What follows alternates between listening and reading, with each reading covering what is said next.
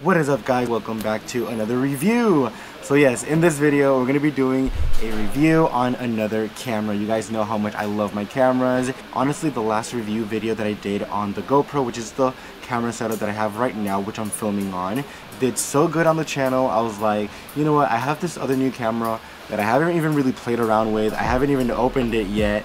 Let's open it in this video and let's start using it. Let's do an unboxing and let's do a review. By the way, if you guys don't know who I am, my name is Kenneth. I go by Ken, and welcome to my channel where I do daily vlogs. I talk about small business, and I also occasionally do reviews on cameras or other tech stuff that I buy to use here on the channel or to use for my small business. So let's jump into this unboxing and review of the Polaroid Now. So a little bit of a backstory with this camera. This camera, I originally didn't buy it for myself. It was supposed to be a gift for my significant other. But that relationship went nowhere, and I kept the camera because I never even got the chance to give it to them. So now it's mine, and now we're gonna open it. I'm actually super excited for this because I honestly have been wanting a Polaroid for a really long time now, and well, I kind of got one without even trying to get one for myself. But yes, here is the camera. I'm also filming over here on my iPhone so you guys can get a better look at this beautiful camera. You guys know how much I love instant cameras. I've done reviews on Instax cameras before here on my channel, and this is the first time that I own a Polaroid, so I'm very excited to use it. So as you can see, this is the camera. This is what it looks like, a 360 view of it. This is the back part, sides, and front. Also, it comes with a strap. Other things that are inside the box are a charger and a little instruction pamphlet, which we're just going to toss inside because I don't think we're going to need that for now. So as you can see, the strap is already on the camera, and this is obviously so you can put it around your neck and it's safely hanging from you, and the probability of dropping it is a lot less when you have it strapped around your neck. Looking at it like this, it looks a lot simpler than the Instax cameras that I've had before. Like, this one is just very plain looking, a lot bigger, I would say. And here is the button in the back. Here, this little hole, this tells you what how many pictures you have left inside, like film, the power button, and the little flash button, and of course the little hole over here so you guys can look through the camera. Also, as you can see, the camera has a flash. It has the viewfinder right there, or like the other way of the viewfinder, and over here it has a timer, and there's a couple features that you could do with it. I can't really remember. I'm gonna have to read the instructions, but there's a couple features that you could do with it when you press the timer. I think it has like a selfie mode as well, which I guess that would be the timer. But it also has something else that I don't remember what it is. I'm gonna have to read the instructions. But yeah, over here on the side, it has the button to open the cartridge, which goes here in the front. This just lifts down, and then you just insert it in there. Not like the Instax cameras that the cartridge door is on the back. So this camera, I bought it on eBay, and I got it around for like $70, which is less than the original price. It is new, like the box was new, like everything is new from this camera. And I also decided on getting some film, obviously, to test it out. Like I said, this is the Polaroid Now. Here on the box it tells you what other film packs you can use, because it's not only one choice that you have. You could use the Polaroid B&W I-type film, you could use the color I-type film, and you could also use the B&W 600 film and the color 600 film. I have to like brush up on what the different types of film do, like what is best, or like what offers, like what different things does it have, like different features when it comes to the film. I guess it would be like the film quality and the colors and how it will look. Obviously black and white and color, that's just obvious. Here, as you guys can see, I bought a color film pack, and this was the color I-type film.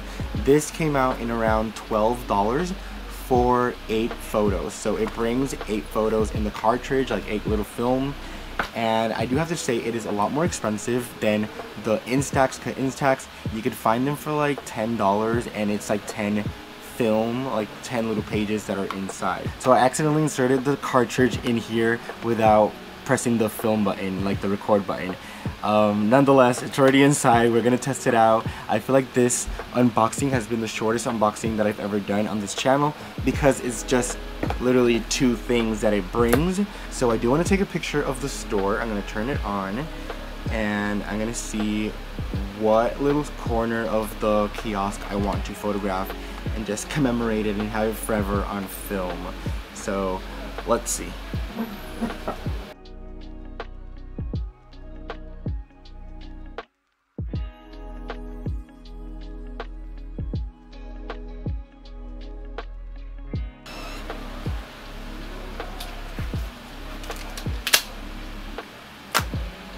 So I took my first Polaroid picture. It is already developing quite quickly. And honestly, it's a lot closer than I thought it would be. So the zoom in is very, very close. As you could see a little bit there. It's very, very zoomed in. And I was standing all the way over here, like against it. And it looks like I'm literally like really up close to it when I'm actually not. So we're gonna give this a few minutes to develop completely, and then we'll come back and look at the picture together. Okay, we're back. It's been like 30 minutes and the picture, I feel like it's already fully developed. This is what the picture is looking after about 30 minutes of being taken. I feel like it looks very, very bright, very washed out. The color red is the one that's popping out the most. I don't know if it's because I took the picture with flash on. Maybe that's the reason why. But all in all, I feel like those vintage looking colors are there. It does look very old and very nostalgic. So I love that feel about it. That haze and kind of blurriness. But also it does feel sharp, like with the blacks. I really do feel if it was less bright, it would have been a lot better. But this video isn't over. We're gonna keep on testing this camera during the week, and we're gonna keep on taking more pictures in different lighting, different times of the day, and we're gonna test it out with flash and without flash. Beautiful Rincon in all its glory. We're gonna be trying out and taking some pictures with this amazing view in the background.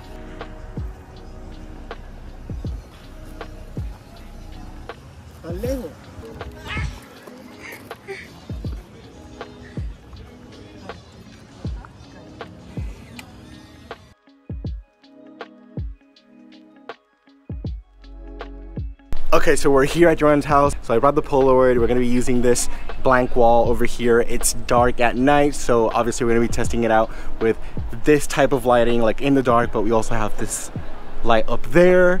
And yeah, we also brought some props, and obviously it's Lost in Paradise merchandise that we're gonna be using for the video, or the picture, should I say.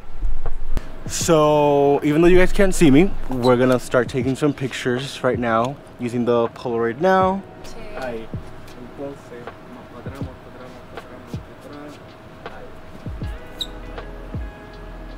think I blinked. No, I don't think so. I'm pretty sure it did. Okay, so we took the first one, and it's still here.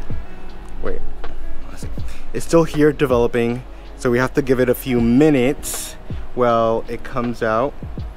And even though I've already tested a few of these during the daytime, and some of the pictures came out with like a really weird effect to it, so I don't know if it's like that, if it's meant to be like that, or if the pack of film maybe it's damaged. So let's see. I still have 5 more pictures in that camera, like in the film pack, and then after that we'll switch it to the new pack and we could see how good it's actually working.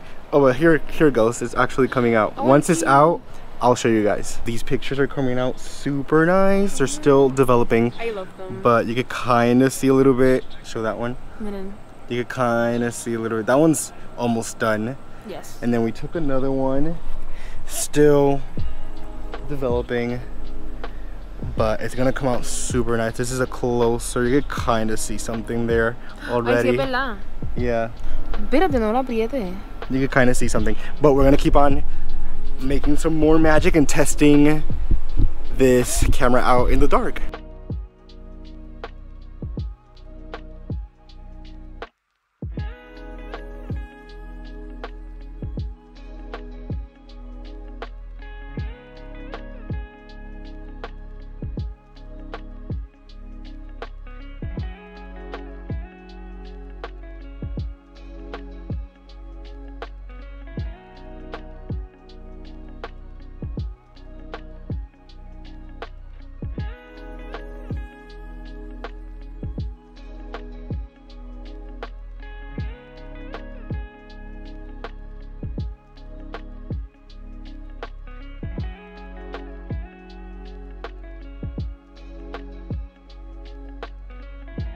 So it's been a couple of weeks of me trying the Polaroid Now, and it's time to sit down and give you guys a full-on review of what I think about the Polaroid Now. As you can see, I thought this video would be the perfect video for me to wear this Polaroid shirt that I got at Walmart a couple years ago. But yeah, jumping into this review, I actually have a couple notes that I wrote down because I didn't want to forget anything. I want to start first with the cons of the camera. So as you guys saw throughout this video, I've been testing it in different places, different locations, different lighting, like at night, during the day, evening, sunset, all of that. Like literally, I think I got shots of every single like light during the day. I have all the pictures here that I want to show you guys, but the first con that I have, it's what I've noticed the most in all the pictures is the sharpness and focus.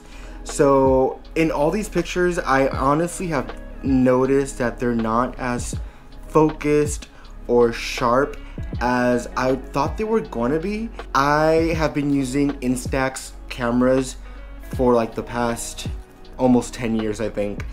And I'm used to that type of film where I feel the pictures are very, very sharp in comparison to the Polaroid Now. Second point is the brightness. So there's a lot of the pictures that I took at night that came out super bright. I was using flash, but literally it was pitch black at night. Like for example, these 4 pictures were taken, literally it was like 8 or 9 o'clock at night, and they are so blown out. Like I don't know why the lighting is just so ugly. To be honest, the only one that I really like, well, these 2 I like, and then the rest, this one, like you can't even tell, like it just doesn't look good at all. This is the worst picture that I have, and this one will be going to the garbage. Like I can manage with all the other ones, but this one is just literally trash. I have this other picture which I took at the shop. I feel like it's way too bright for the lighting. Something that I did not try that I should mention is that I didn't try taking pictures without flash, so I don't know what that would look like, and I feel like I should have tested that, but I kind of forgot just like the option of even taking out the flash. I feel like with the brightness, the best pictures that came out were these 4. This was at a game night that I went with some friends, and I took some pictures of the group. The full group didn't fit in one picture, so I ended up taking 2 pictures of each side, and I feel like the lighting came out really well, but again, the focusness is just not there. Third point that I noticed in these pictures are like the damaged edges to it. So like in the printing itself, like when it was developing, almost all of them have these really weird lines on the edges. So for example, this one, like on this edge right here and on the bottom, you can see some like lines, and then the same thing, like literally exactly the same on this picture of the game night with the friends. And there's a couple of other pictures. This one also came out with that thing in the side. I don't know what's wrong with those lines, but I don't know if it's that the film that I bought was old or expired or something, but that was just really weird. I need to buy more film because I did use it all. I need to buy more film because I want to keep on testing that out to see like if they all come out like that. I don't think so, because I have other Polaroid pictures that I've been given of pictures that my friends have taken of me and whatever, and they don't look like this, even though I will say they do look blurry.